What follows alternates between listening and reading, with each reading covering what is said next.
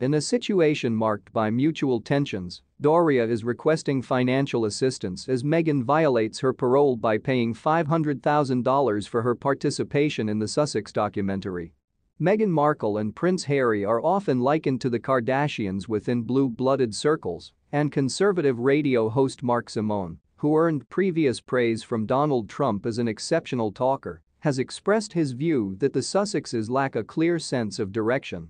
He conveyed on GB News that they come across as two individuals who are seemingly unproductive, with their daily activities and work remaining enigmatic to many Americans. He openly admitted to not comprehending their overall purpose and suggested that they might have been aiming to replicate the Kardashian family's celebrity status. However, he argued that their efforts have not been successful, as public interest in them has waned considerably.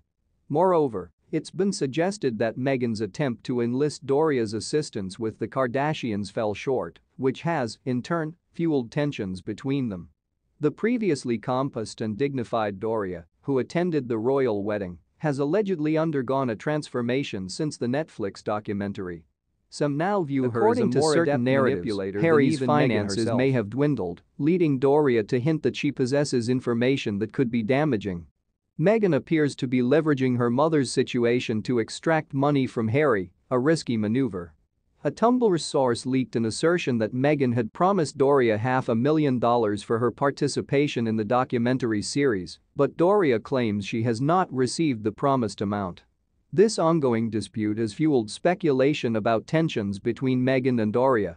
Allegations of mutual dirt holding between them are rife, creating a situation where they must maintain the facade of a happy mother-daughter relationship to avoid exposing each other.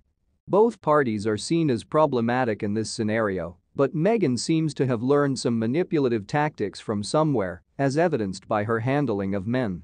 In her earlier days, during her associations with Trevor and Corey when she presented herself as white, she reportedly did not prioritize her relationship with Doria.